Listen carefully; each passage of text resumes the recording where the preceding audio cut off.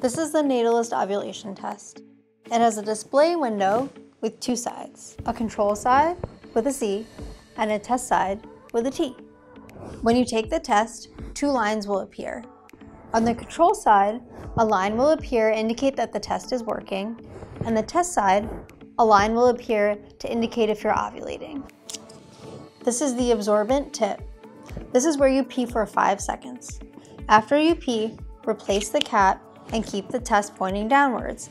Lay it on a flat surface and wait 10 minutes before reading your results. You read an ovulation test a little differently than a pregnancy test. For this test to be positive, the test line has to be as dark or darker than the control line.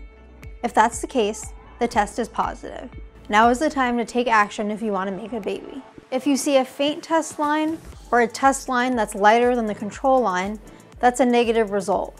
If you see no lines at all, or if only the test line shows up, the test is invalid.